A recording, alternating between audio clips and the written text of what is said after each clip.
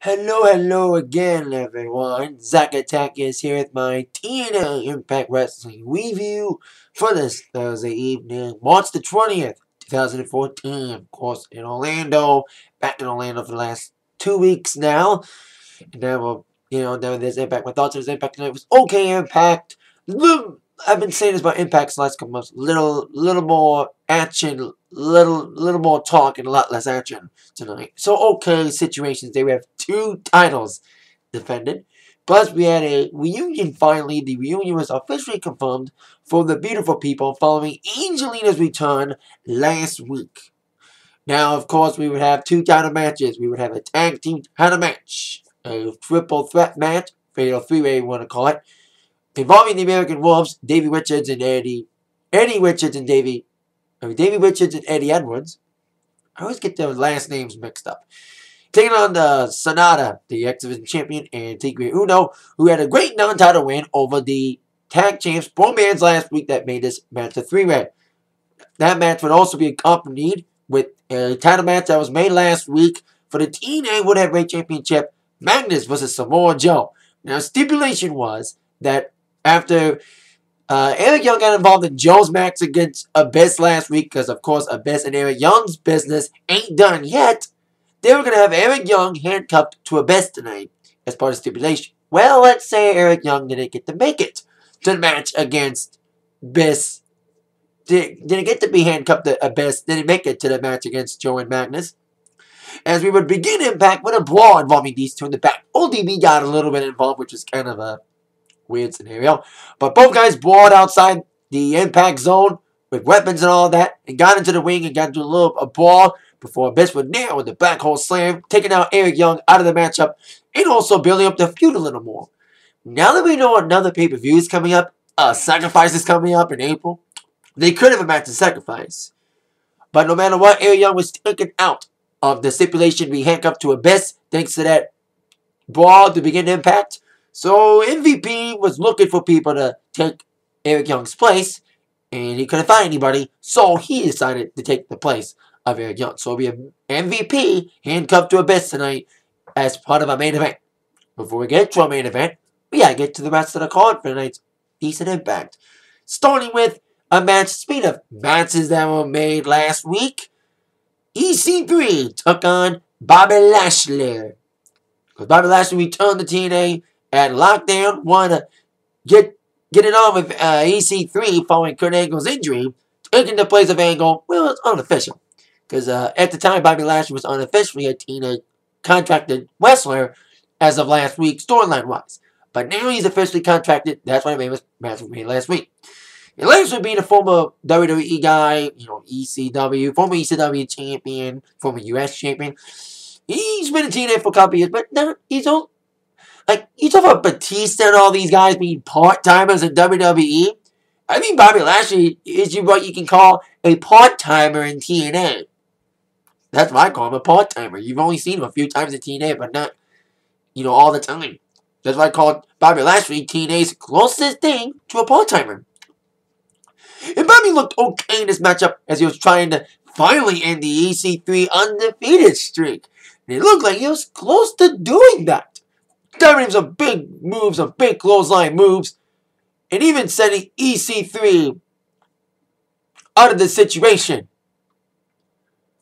But as EC3 was being his ass whipped, and looking like his undefeated streak was going to come to an end, he slipped out of the ring, only to be attacked by Jeff Hardy. Jeff Hardy's little alter ego. Calls in his disqualification, and unfortunately EC3's undefeated streak rolls on because he got the victory over Mr. Lashley as part of the disqualification. But Hardy / Willow, of course, he's more dangerous as Willow alter ego is more dangerous than Hardy is. He has no control over his alter ego, and boy, did he lose control again tonight. He just whammed EC3, attacking him, causing, like I said, the DQ in the match against him and Lashley, hitting him with a steel chair, and putting his leg to the steel chair. It looked like he was going to do the exact same thing he did to Rockstar Spud last week, put a chair connected to his leg, and go up the top rope, actually top of a ladder, and splash on top of him, but EC3 swept out before Hardy Willow would do so. I think Hardy's on a war against anyone that was associated with Team Dixie, or the Dixieland cronies.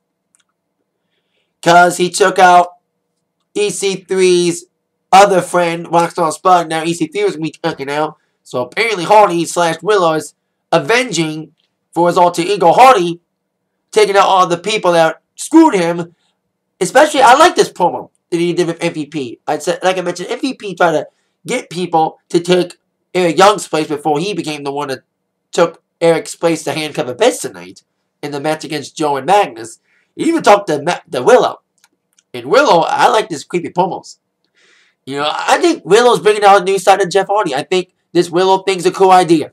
You know, I wasn't really hooked on it first, but seeing him tonight and seeing his promo against MVP backstage area, don't want to deal with the politics. He sounds like Bray Wyatt almost. He's like Bray Wyatt, but maybe more sadistic. But anyway, I think Willow's a good thing. Willow's a good situation for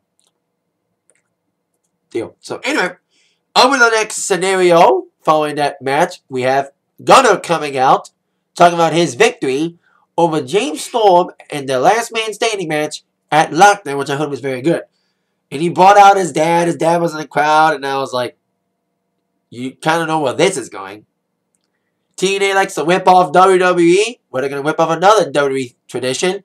Let other wrestlers beat up another wrestler's dad. That's what James Storm did. And Storm hasn't been a heel in a while. Since he turned on Wildcat Chris Harris back in 06. So Storm's a decent heel. And he was really getting a lot of heat out of this one. When he came out, interrupted. I knew he was going to interrupt this little heartfelt moment between Gunner and his father. He's like, oh, what a moment. And it got really personal for me. I've been saying it for weeks as well. You can't tell what's real and what's not in TNA anymore. Because you'd say that people make fun of you, but when people speak, it's like, oh, it's just a show. You may think it's getting more personal, especially what James Storm said about, I know that Gunner's dad's dad, Gunner's grandfather is looking down from heaven and saying that he is glad he's dead. Because he doesn't want to, because he was happy that he never got to live to see his son and grandson become disappointments. You can't tell if it's, you know what I mean? Like, shit like that these days is like, it's like, oh, it's all storyline, but it's like, it just seems too real. See, it's getting way too real. You know what you're saying? Making fun of families like that, like really taking over the line. But that's what Storm does. You know? And after that, Gunner just beat the crap out of Storm before Storm would nail him with a super kick, handcuff him against the ropes. And like I said, WWE likes to have wrestlers beat up people's dad, like Randy Orton beat up Cena's dad. Well, TNA likes flipping WWE off, like they did. Like I said, TNA let James Storm beat the crap out of Gunner's father, and Gunner was handcuffed, nailed him upside the head with a beer bottle. Setting up a match between Gunner and James Storm for next week's Impact, called Unchained. So you know Gunner's going to be out for revenge in this fight. But let me say this, even though I just said all this, like, you can't tell what's real and what's not. I think Storm, like I said, he was a great heel back then, and I'm glad he's heel again. You know, it's been a while since he's been a heel, and he's really getting a lot of heat, and he knows how to get the people pissed off. He knows how to get the amount of heat he needs to be a heel, and boy, did he deliver the heat tonight. So, there you go. Now, speaking of course, Gunner and Storm were tag team partners, and they broke up. Speaking of tag teams, or in this case, alliances breaking up, we have a match involving Gail Kim and Lady Tappa. We saw their relationship break up last week, following Tappa kind of interfering in Gail's match against Madison Rayne last week at Lockdown, and with a miscue, helped a young rookie named Brittany get a surprise victory over Gail. Only to build up this feud, which would lead up to this matchup with this little stipulation: if Tappa were to lose, she's out of TNA. With that stipulation up for grabs for Tappa, Tappa using her big strength and, of course, her height advantage as well. She just pummeled on Gail Kim. She just destroyed her. I've always been a fan of Tappa's ever since she debuted. Even though that a lot of people said that she should have never won that gut check, that Evilise should have won the gut check, I've always said that Tappa had more dominance and more of a character development than released it just because of her just mere monster strength, which he really used in Ciampa's face. It's all okay. She's an okay baby face. We'll see what would have happened if she would have went further, as Gail Kim, despite being overmatched and outmatched by Ciampa's strength, went for the one thing to keep her up. Her knee. She really focused the knee. No, she didn't do the finger four on the wing post. That would have been a good situation to try to weaken the knee more. But she did focus on that knee. And despite the punishment from that knee attack from Gail, of course, Ciampa would come flying back with her big, tall moves. And as Ciampa was ready to get the win, she later eat defeat, as Gail would nail her finishing move for the 1-2-3 victory. And by the stipulation, Ciampa was written out of TNA. I don't know if it's storyline-wise or Ciampa's contract was really up because Ciampa was on gut check. So who knows where this goes from here. But Gail Kim's trying to get her way back to the TNA Knockouts title. So, there you go. Of course, as we all know, the Knockouts Championship is currently held by Madison Rayne, a full member of a group named The Beautiful People. Now, of course, we saw one of the members, who hasn't been seen in TNA in a while, came back last week, Angelina Love. It offered Madison Rayne's other former Beautiful People member, Velvet Sky, a chance to reunite the group, put the girl group back together, as Angie said last week. Madison's friend Velvet said she needed some time, she needed some space to kind of think about it because she's been through a lot in the last few months. With Saban and all this stuff, they have a female. We haven't seen them in a few weeks. Maybe that feud's over with. Especially with what happened with the Beautiful People tonight, as Velvet would be asked by Angelina to give Angelina her answer about whether or not Velvet is keen on reuniting the Beautiful People or not.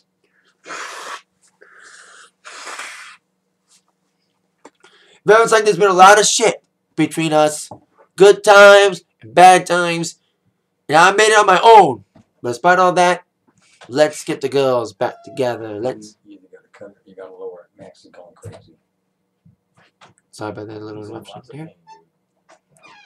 So where was I before I was rudely interrupted? There about a mystery person from the Peanut Gallery. Oh yeah. Velvet later answered to Angelina, yes. I would love to get back together with you and bring the Beautiful People back together. So, they needed one more person. I was thinking when they were getting this reunion going on, I was like, are they going to bring Madison in this? Well, Madison got ass to the ring. But it looked like Beautiful People are going to be what they were in the beginning. A heel group, especially the way that Angelina's like, we want you to be part of this group. It's all about Angelina Love, Velvet Sky, and Madison Rayne. Like, the way she said Madison Rayne, like, she said it really fast, saying that Madison's beneath them again. Even Madison said that you treat me like shit, that I was doing all your dirty work. That's what Velvet said about Angelina, and she decided to reunite with her. And Madison's like, Velvet, you want to get back with Angie? Get the Beautiful People back together? That's fine with me. But I don't want to be a part of it. So then they have a backstage segment involving Madison and Angelina later. And then Angelina snapped and just beat the crap out of Madison, sealing the deal that the Beautiful People are going to be a heel group again. That will be cleansing the world, one ugly person at a time. Was that their old slogan? You know, Beautiful People were a dominant group. You know, whether it's 2 people or 3 people. But not when Lacey Von Erich was in the group. That's when it all went down, when Lacey Von Erich came in. But the whole thing about them putting the ugly bags on people before Cody Rhodes did it to people. When Cody Rhodes wore his mask and put ugly paper bags on people, Beautiful People were doing it to the Knockouts when they were a heel team. So now apparently Velvet and Angie are now heels again. And we'll see what happens when the Beautiful People take over TNA again. Now on to the next scenario. A tag team match, of course, the triple threat match involving the tag team champions. The Bromans with DJ Z. There's loaded now. DJ Z, my iron, just DJ Z now. They would defend the titles against the American Wolves, of course, Annie and Davey, and Tigre Uno, and Sonata. They had a little segment involving Sonata and Tigre Uno, because the Bromans are like, we want to get done quick. We want to get to the club tonight. Comprende? they're trying to speak down to them because they don't know English. And I think both man's characters have been okay. They're kind of douchey, but they're good at playing the douchebags. And I've hated Robbie E for the longest time. But I hated Joey Wine more. I'm glad Joey Wine's gone. But I can tolerate with Robbie E. Anyway, as Robbie E and Jesse was trying to get the match shortened up, they got attacked by Tigre, Uno, and Sonata before the Wolves came in. And basically it was 4-2 for the most part, for the early part of this matchup, as both challengers were taking down the champs. But I knew this was going to happen. Once the good guy teams took care of the heel team, the good guy teams were going to collide. As yes, American Wolves and Sonata and Tigre Uno were getting on. And I love both these guys. I was very impressed with the debut of Sonata and Tigre Uno last week.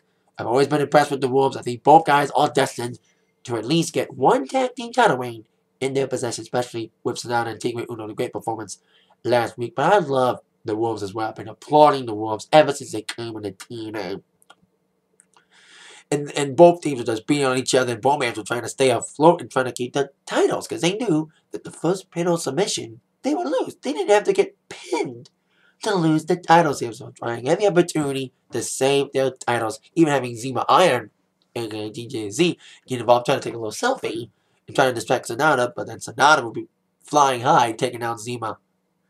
And there was a couple of cool spots in this matchup with the Tigre and Sonata doing some good double flying moves, but there was a great double team move from the Wolves, doing like a big spinebuster / backbreaker move, like a double team move on Tigre Uno. That was a great move, great double team move, taking him out.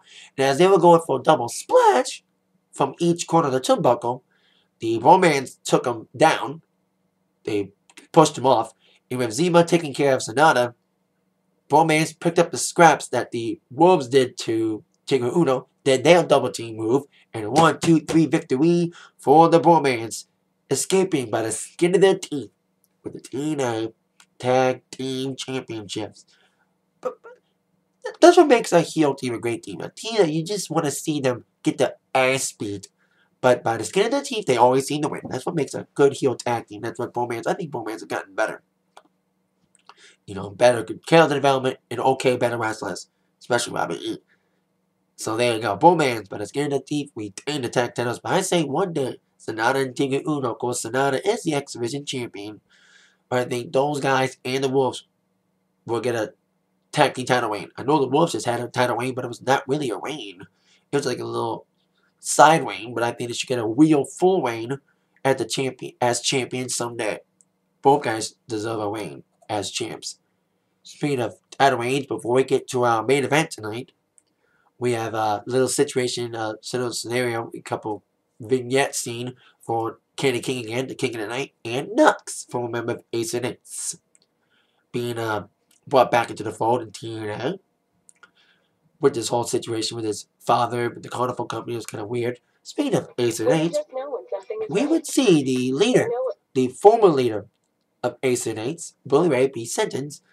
I read this on the internet today, but on TNA's website, saying that Bully Ray was summoned to Dixie Carter's office for a meeting with Dixie. And he had a lot to say to her, because he was held up in her office for a long time, and her chair was like this. Basically, he was talking to the back of a chair, saying that you are a conniving little bitch, basically, that I never liked you ever since I walked into this company. You're no good, nobody in my business. And as he turned the chair around, there was nobody there. No Dixie. Instead, he was set up by Bobby Roode, attacking him from behind, still not happy with Bully for screwing him out of owning 10% of TNA, after Bully kind of screwed Team Roode at Lockdown, leaving Lockdown. And he just destroyed Bully Ray in his office, that he was the one that sent Bully Ray to the office, dealing him with the sacrifice poster and taking him out, setting up a possible match against them, ironically, going to be probably at Sacrifice. But now on to our last matchup for the TNA World Heavyweight Championship. Samoa Joe and Magnus taking on each other, with MVP being handcuffed to Abyss. Now, I was like, everybody knew that even though the handcuff, this would be still some sort of screwing ending, some interference. despite this whole handcuff trying to prevent interference, it's going to hinder the interference more, which unfortunately we saw happen in this main event matchup. But of course, Magnus starting off with a big aggressive stop, trying to beat the crap out of Joe early in this okay little main event matchup. But Joe, gunning on revenge, trying to get his title back after getting screwed out of it at lockdown, he had the aggressive side. But of course, Magnus knew that Joe had a weakness.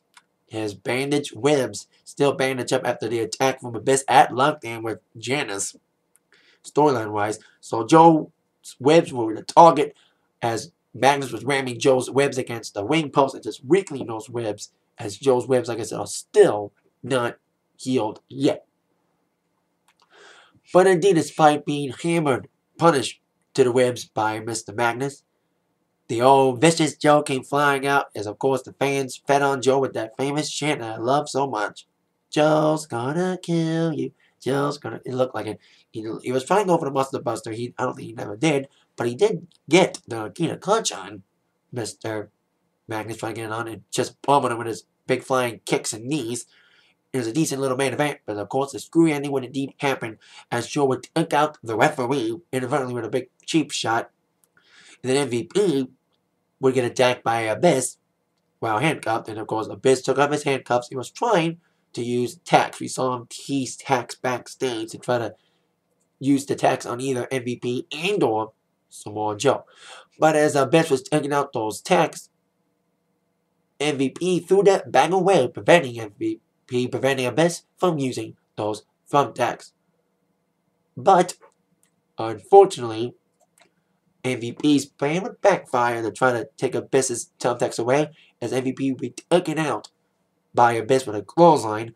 And as Joe was ready to take out Abyss with a flying splash from the middle rope, MVP still down. Abyss nailed Joe with a chair as Joe was flying at him, threw the chair at his face, knocked him out.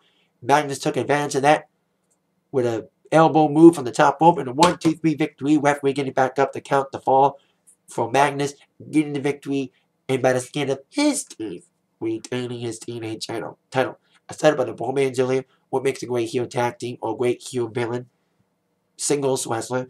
You just hate them so much, you just want them to get their asses beat, you just want them to see them get destroyed. But you know, by the skin of the teeth, they're going to find a way to retain the titles, which is what Magnus did tonight. Another screwy ending with the Abyss, this little handcuff situation. We all knew that was going to be a flunky situation. I think Joe knew it too. That everything MVP touches turns to shit. Despite MVP's good intentions to try to keep Abyss out of harm's way by handcuffing him, that plan would backfire, as Abyss still became a factor into helping Magnus retain the title with a chair nailing at Joe to help Magnus retain the title. I think Magnus could defend the title against Joe again at Sacrifice. So probably some seeds planted for Sacrifice. Joe and Magnus, Bobby Roode against Bully Ray. But we all know the road to Sacrifice goes through Impacts. And next week's Impact, we got, like I said, Gunner and Storm next week. So we'll see what happens there as we head down the next pay-per-view, Sacrifice. That is it for my TNA Impact Wrestling review for this Thursday evening. Thank you all very much for watching. With that in mind, you've all been attacked by the review from Zach. Thank you all very much for watching. Have a great weekend, everybody. See ya. Yeah.